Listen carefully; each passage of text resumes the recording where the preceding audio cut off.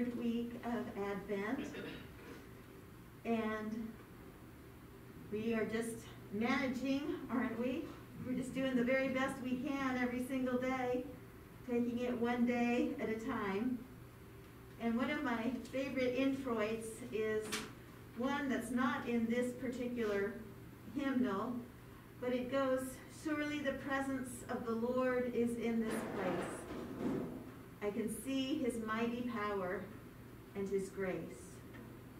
I can feel the touch of angels' wings. I see glory on each face. Surely the presence of the Lord is in this place." I did a special welcome today to the Reverend Steve Hoffman. And Steve, I just feel remiss because I usually try to get a whole bio about everybody, and we had a little trouble finding each other in the last couple of days. And so I didn't want to have to call you back. So I'll tell you what I know about Steve.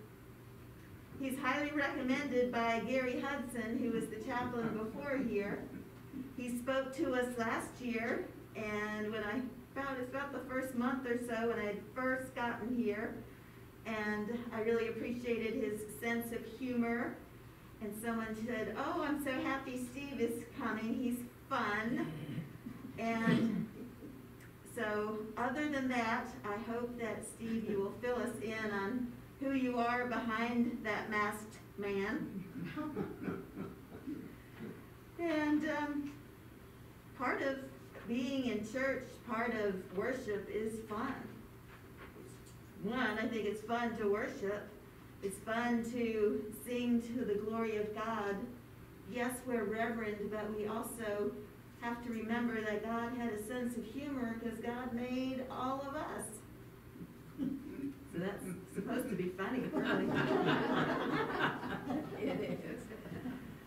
And through one of our Southminster residents, Richard Anderson, who many of you know, he was able to gain, through his persuasive powers, gain permission for us to sing once again during Advent. So we are going to actually sing, but there's a caveat. We are to sing softly. And so we will do that. There should be a hymnal in the back of your chair. If you need help with that, I will help you with it. And we are going to sing "What Child Is This?" It's on page 150,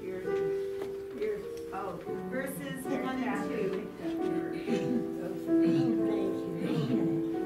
Thank you very much. What number? 150, verses 1 and 2.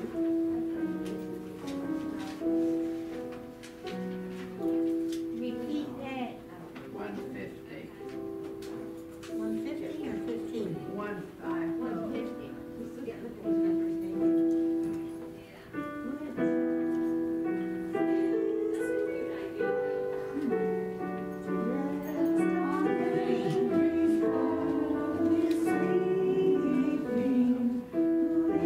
Angels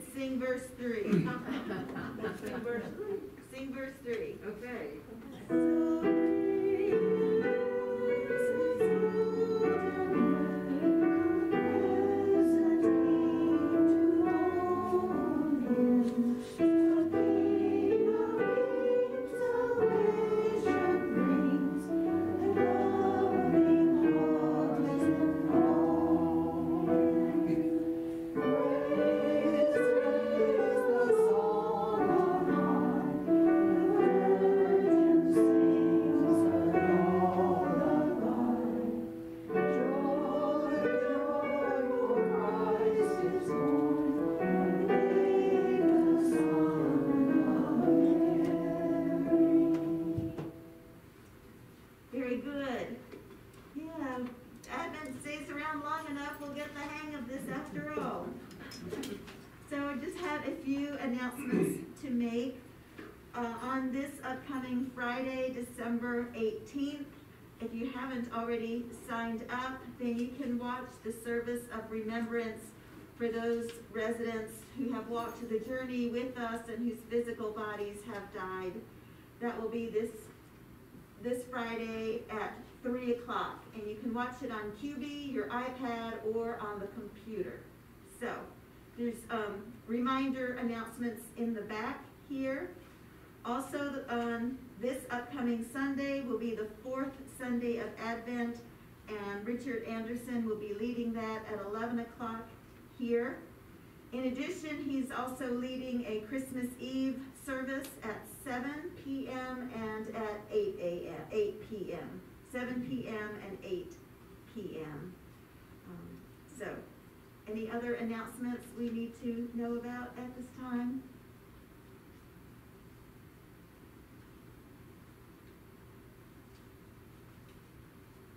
If not, then I would like to share with you a Christmas poem that I found. I believe it's actually a hymn, or it's a poem that was made into a hymn. If you ever have the time and you want to see more than just hymns, this book has a lot of prayers in it, as well as very poems, things that are really of interest. And this is called The Hands That First Held Mary's Child. The hands that first held Mary's child were hard from working wood. From boards they sawed and planed and filed, and splinters they withstood. This day they gripped no tool of steel, they drove no iron nail, but cradled from the head to heel our Lord, newborn and frail.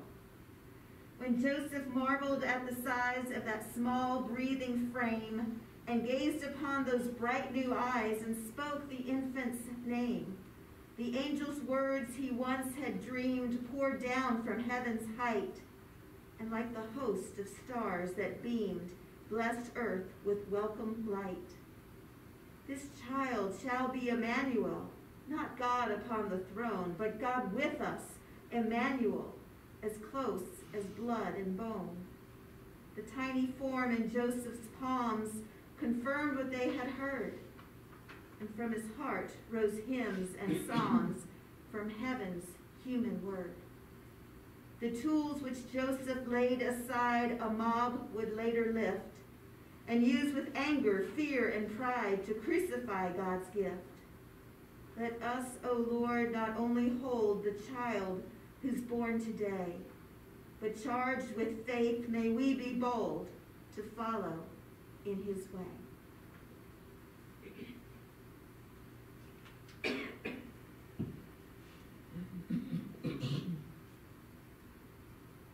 We will now have a time of silence to pray to God in our own way, and then we will end with a prayer of the community and for the community.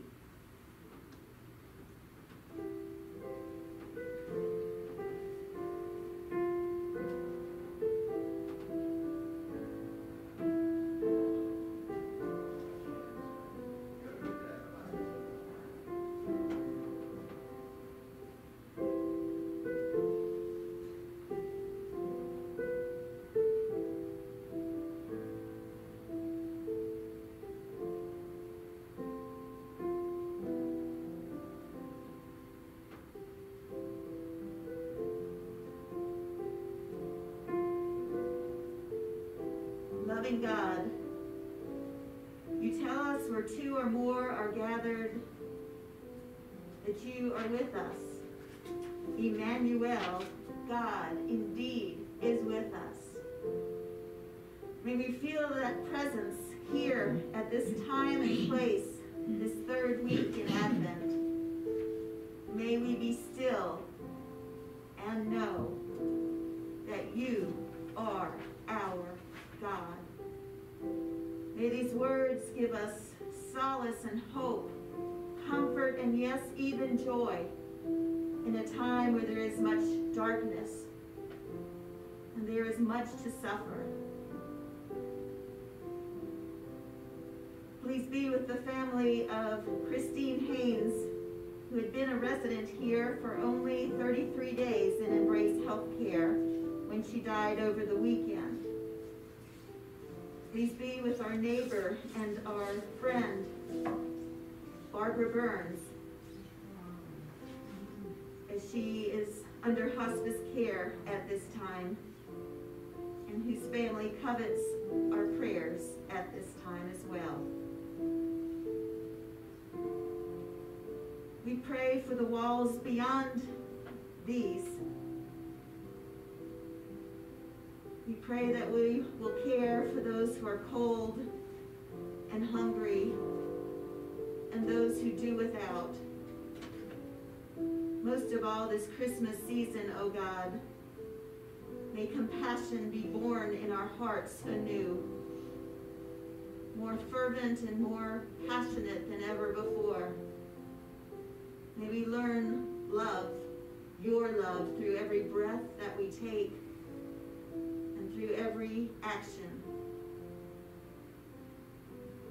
May we not only believe in the Christ, may we be followers of Christ and do the good things that he has done. Hear our prayer, O God. Hear us as we pray. Hear our supplications, our intercessions, our laments, and our praises. For you indeed are our God. In Jesus' name we pray. Amen.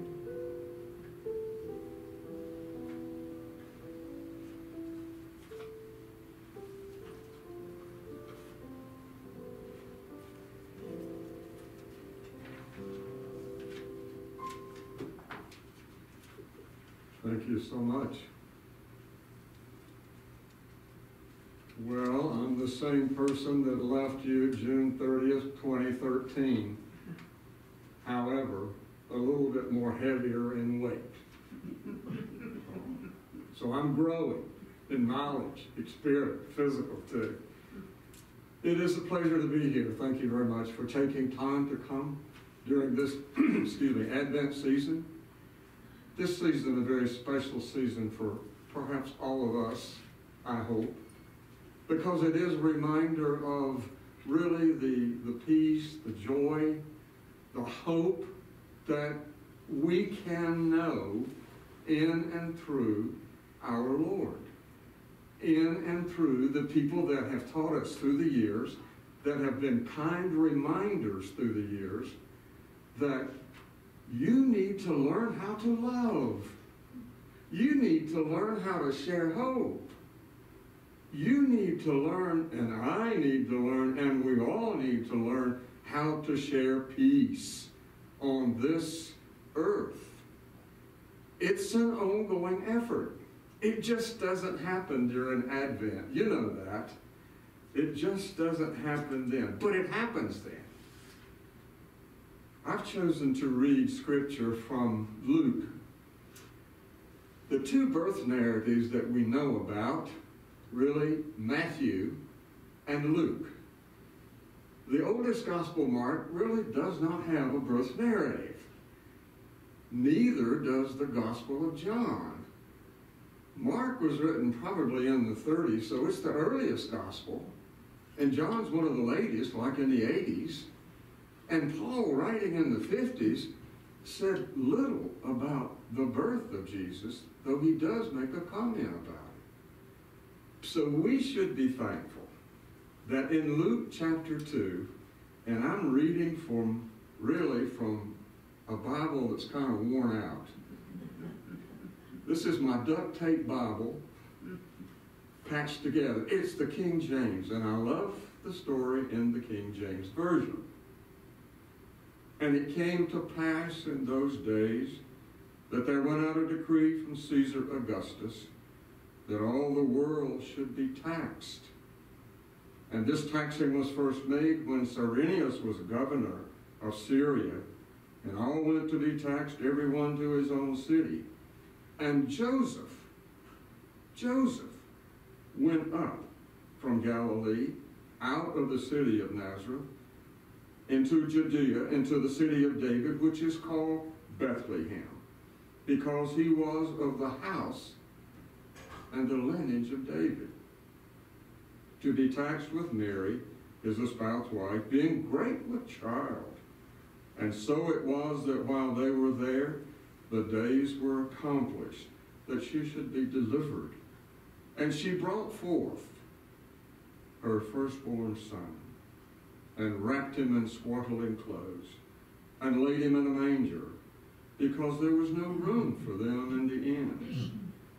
And there were in the same country shepherds abiding in the field, keeping watch over their flock by night.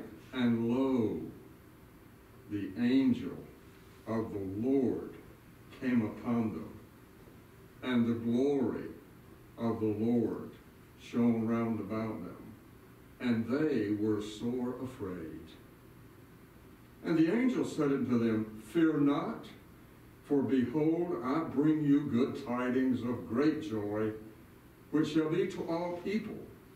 For unto you is born this day in the city of David a Savior, Christ the Lord. And this shall be a sign unto you. Ye shall find the babe wrapped in swaddling clothes and lying in a manger. And in verse 13, and suddenly there was with an angel a multitude of the heavenly host, praising God and saying, Glory to God in the highest, and on earth peace, goodwill toward men, women, children, humanity, the earth, a blessing, a big blessing for us. I hope you're able to experience a blessing, not just now, but I hope you're able to experience a blessing every day. Sometimes we have to turn off the switch that might say a little bit of negative thought and turn on the positive switch and say, Lord, this is your day, and I'm in this day, and I want to know you, and I want to be with you, and I plan to do what I can do to let your name and your love be known. That's so important. Now, we know that in the Gospel of Matthew, the angel actually comes to Joseph. It's a little different. But in Luke, the angel comes to Mary. And Mary offers that nurturing spirit of love, that warmth, that comfort, that abiding love, if you please, to the baby and to mankind and womankind. We find that it is so important to realize a birthday. Jesus is born. A real live human being. A person who will grow and experience a Jewish homeland and Jewish culture and the oppressiveness, the hatred, the domination system of Rome. Can you imagine growing up in that time and Mary and Joseph are protecting all they can and then saying, what's going to happen to us, let alone the baby? We live in a fearsome time. It's troublesome. Joseph, what are we going to do? And I can imagine in my own mind's eye, Joseph really beginning to say, Mary, we have come through a lot of trial and tribulation already. And we are going to get through this with the Lord's help. God is going to bring to you and to me the service, the strength, the compassion, the wherewithal, if you please, to live your life day by day, one day at a time. You probably are very familiar with the song, Mary, Did You Know? I'm not going to sing that, of course, but I'm going to read some of it to you, the lyrics. This was really written by Green Lee Rufus and Lori Mark Allen.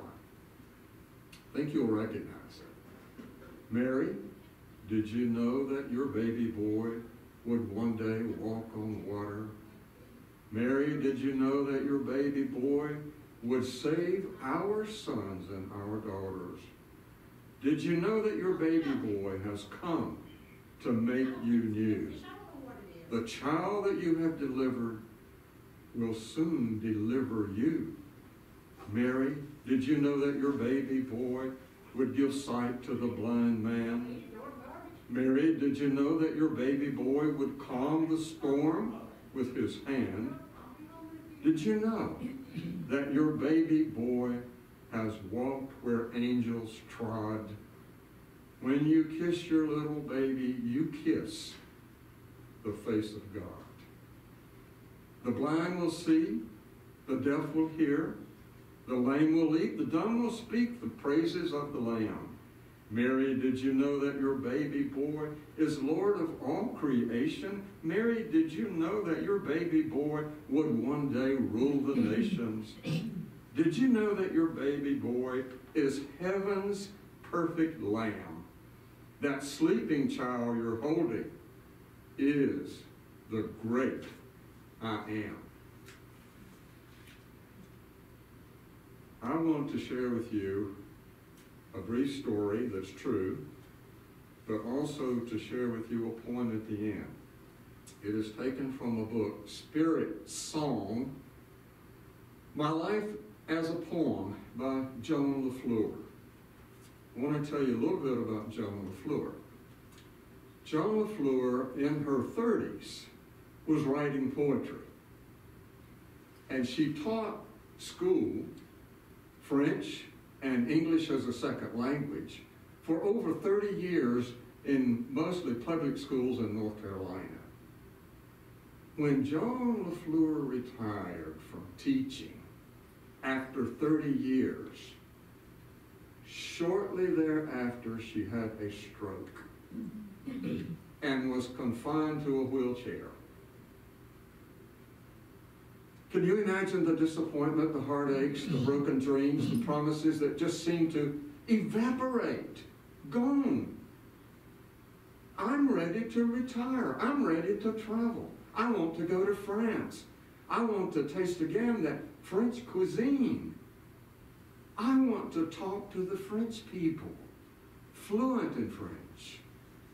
Teaching school for more than 30 years. And then out of a suddenness, a stroke paralyzed her. She now lives at Mary Wood on Park Road, and she has been there for a number of years.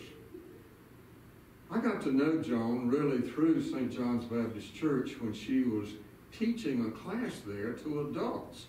When my wife and family and I came to St. John's, she was teaching a Sunday school class, and they invited us in.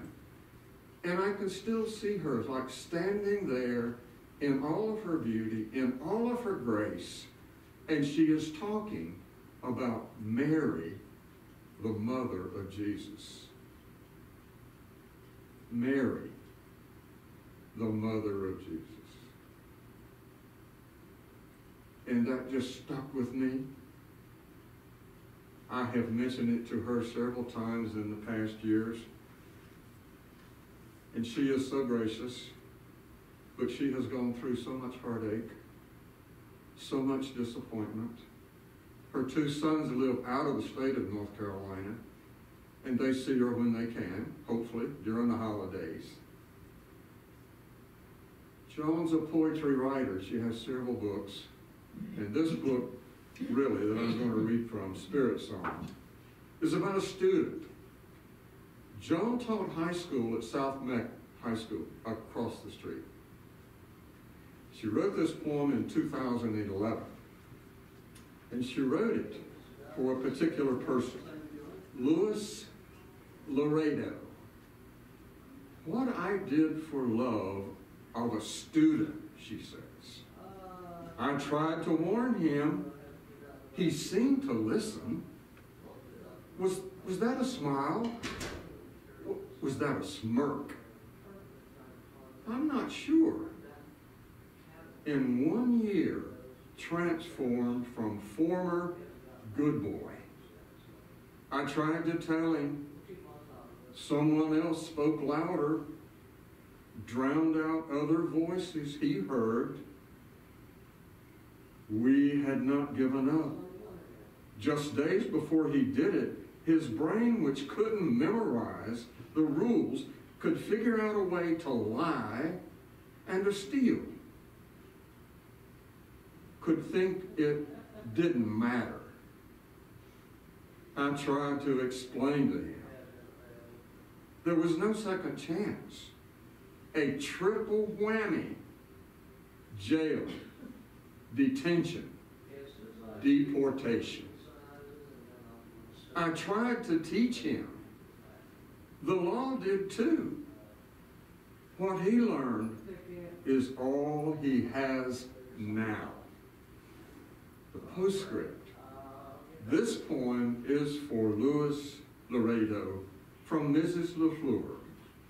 Good luck, Louis. I hope you will learn more and have a good life. Be brave and honest always. Adios. What a remarkable gift to be able to put that in words. As a high school teacher, really teaching English as a second language and French for so many years, and writing a poem about a student who she cared about, not just her, but others at South Meg. And they tried to guide this young person in a more direct and more important way. It just didn't seem to work out like that. I asked Joan recently, have you heard from Louis? She said, no, I haven't. But the story still stands. I wish you to be brave. I wish you to be happy. I wish you to be strong. I wish you to find the rules that really make life better, interesting, happier, joyous, kind, clean, as a way to say, Lord, take care of Louis. Wherever Louis is, wherever he is doing good things or bad things, Lord, he is an important person to me and to so many others. And we care about each other. All of us, we care what happens to us. And that's one of the greatest gifts that God could give us. Our hearts do cry. Our hearts do become sometimes so burdened and so filled with pain. And yet, when that is lifted, we find that God is still God, with us in the pain, with us in the joy, and with us really in the peace that will surpass and pass all understanding. Peace is yours. Peace is mine. Peace is given. It is a given to you. It is an important gift. This gift of hope, this gift really of love, this gift of joy, and this gift of peace through the Christ child, through the Christ child, and in the Christ child, and in the Messiah. Amen.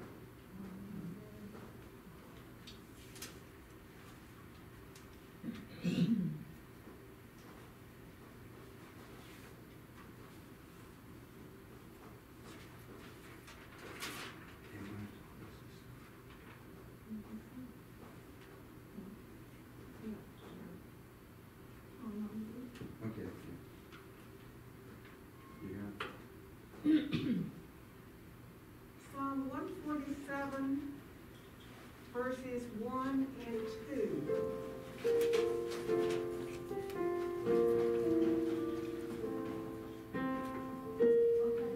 147. 147.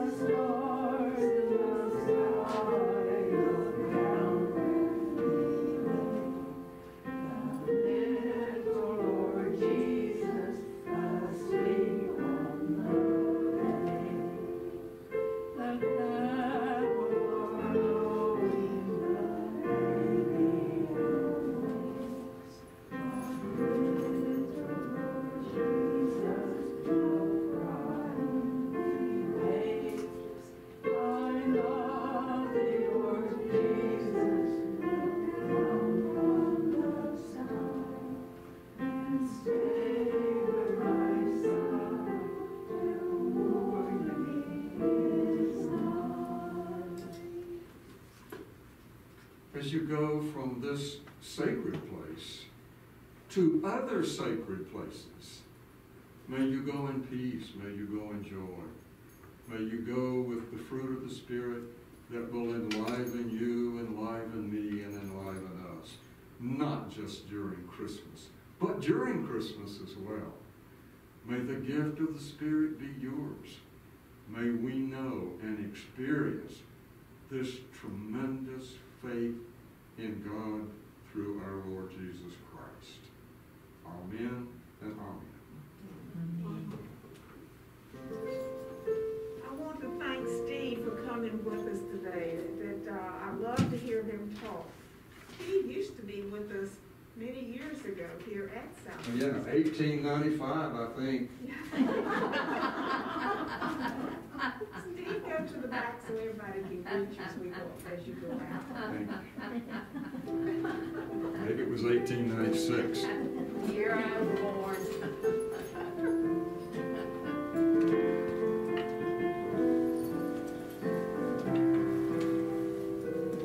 Do we have to call on Katie to preacher service? Jacket. Sunday is. I like your jacket, that's a picture sweater. It's beautiful. Thank you. Thank you so much. Just like coming back home. Nice to see you, ladies. And I see you. Let me get that. Catherine, do we have to That's a call different hymn, no, Liz. Think on your It's different than what we used to use. Thank you for being here. Sunday with Richard? So good to see you. It's been a while. It has been a while here. Oh, my goodness. My goodness. So nice to see you. Yeah, Richard's doing that. Be sure you I sign enjoy up. coming out. Thank you for the invite. Oh,